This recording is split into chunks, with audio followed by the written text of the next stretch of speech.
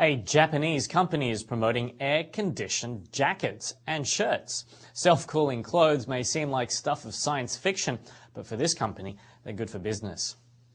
Shirts and jackets made by Kuchao Fuku, meaning air-conditioned clothes, keep the wearer comfortable even in sweltering heat. Two small fans sewn into the back of each garment are powered by a pocket-sized rechargeable battery pack. The fans circulate air around the wearer's skin, evaporating perspiration and keeping temperatures down.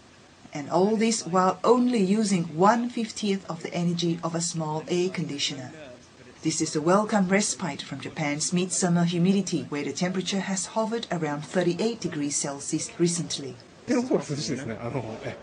It feels cooler when you're wearing this jacket than when you're not wearing it. Another worker, Yuki Asano, agrees, saying that the bulky jacket allows her to work comfortably.